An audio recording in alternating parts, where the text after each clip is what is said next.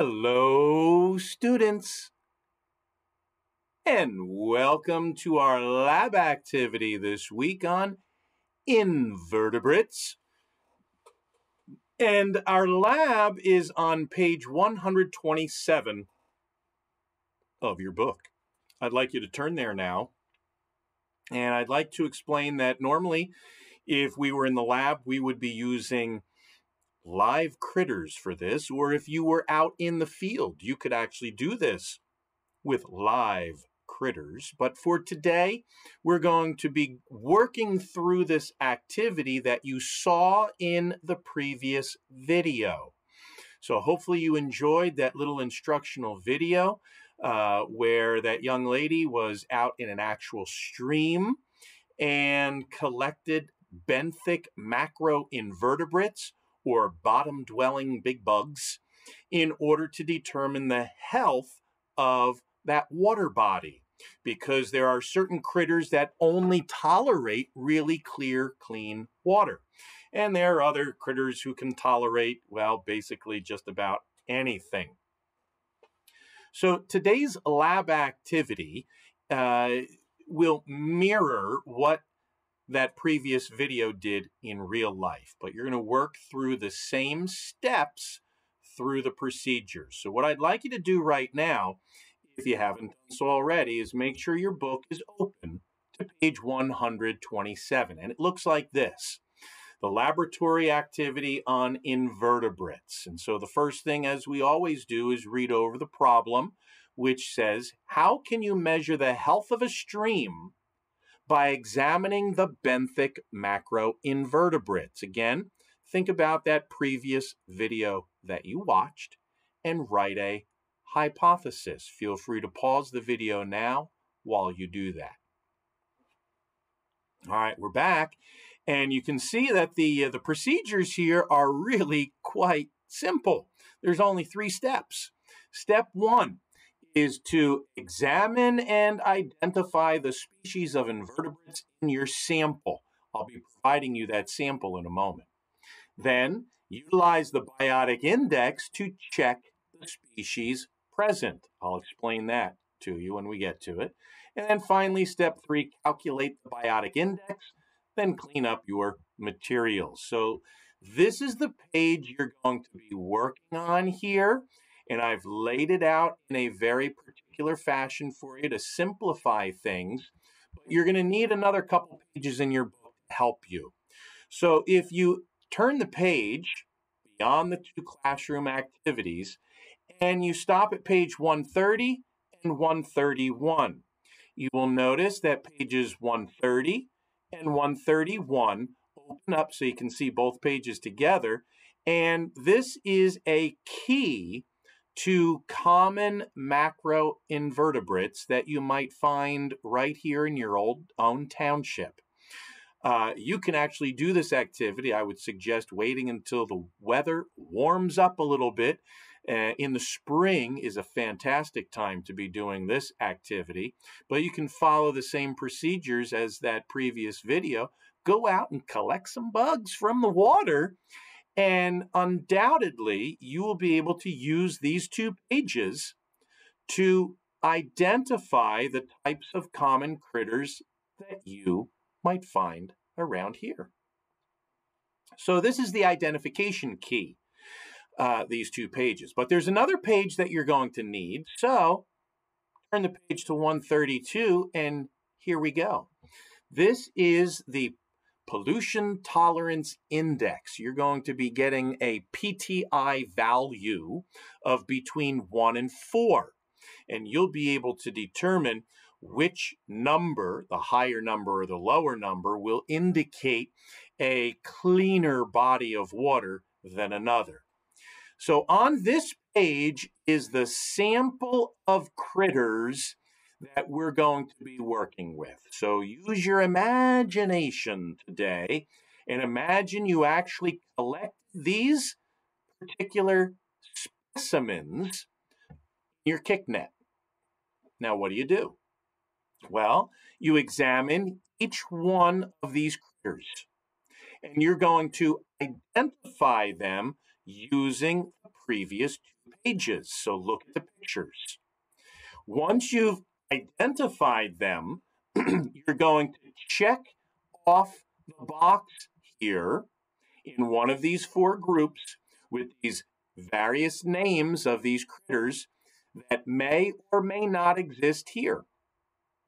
So let me give you, for instance, you're going to start with this critter. It's a benthic macroinvertebrate. It's a big bottom-dwelling bug. You're going to go back to the identification key pages and you're going to identify it. Its name will exist on this list in either group 1, 2, 3, or 4.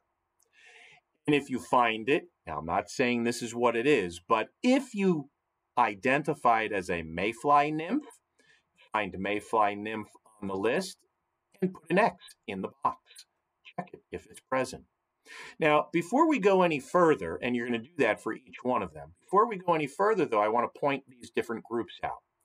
Look at group number 1, stonefly, mayfly, caddisfly, dobsonfly, etc. All of these critters in group number 1 are critters that you're only going to find in really clean water. And they have a value of 4. So I'll give you a hint. The higher your final PTI value, the cleaner the water is going to be. If you jump down to group 4 here, the pouch snail, the tubithex worm, the bud midge, the red-tailed maggot larva. I mean, just think about the names of those critters. These are things that you would find in kind of nasty water that you would not want to drink, okay? You're not going to find maggots and blood midges in really clean, pristine water. That's why things in group 4 have an index value of 1. The lower the number, the dirtier the water. Let me just add a little bit more info here. If you wanted to go swimming in a water bottle, but water body, not a water bottle, a body of water, like a pond or a stream or a river, check out what's living in it first. You don't want to be going swimming in a body of water that is infested with leeches and maggots. Just think about it. You know, that doesn't make sense. But if you find stonefly and mayfly living in that water, they're only going to be living in water that's clean enough for you to swim in. Now, it may not be clean enough for you to drink, so don't drink untreated water. But it also is an indicator of other organisms that live there. For example, springtime is right around the corner. Some of you might like to go fishing. If you like to go fishing for certain species, like, let's say, trout, rainbow trout, brown trout, if you like to go fishing for trout, trout cannot tolerate polluted water. Trout will typically only be found in water with these kinds of critters. And if you like to fly fish, that's pretty advanced in the world of fishing. But if you get into fly fishing, you will have to become very familiar with types of benthic macroinvertebrates that are emerging at a particular time of day, because that's what the fish will be biting. So learning the identity of some of these critters can help you not only determine the health of the water body, but also can help you out if you like to go fishing. And you'll be a much better fisher person if you know what kinds of critters live in the water. Now, let me take this a step further and explain to you what you're going to do after you've identified what lives in the water. Once you have the boxes checked off, and even if you have, let's say, 2 mayfly nymphs in this sample, you're only going to check the box once, because you're only checking these boxes if they are present, not how many there are. So once you have checked all of the appropriate boxes, the next step is going to do some calculation here. This page will be very helpful in your completing the lab activity. So use this page. So once you've tallied up the identity, it says total number of species. So let's say there are 3 of these species from group 1 existing in this sample. You would write the total number of species is 3. Then you would multiply that by the index value of 4. So you take 3 times 4, and that would be equal to 12. You're going to do that in each of these groups. Add up the number of species, and then multiply by the value of that particular group. So if you've got, let's say, 2 of these species, you tally up 2 times the value of 3. 2 times 3 is 6. You write a 6 down. You do that for all 4 groups. Now at the end here, you're going to add the index values of each group together and divide by the total number of species. Let me explain that to you. The second number that you calculate for each group, the bottom line, bottom line, bottom line, bottom line, you add those 4 numbers together. That will equal some number, a bigger number. You're going to take that number and you're going to divide it by the top line for each category, which will be a smaller number. If you do the math correctly, your pollution tolerance index, otherwise known as your answer, will be a value between 1 and 4. More specifically, 1.0 and 4.0. Your answer will be between those 2 values. If you get a negative number, you did the math wrong. If you get a number that is smaller than 1, you did the math wrong.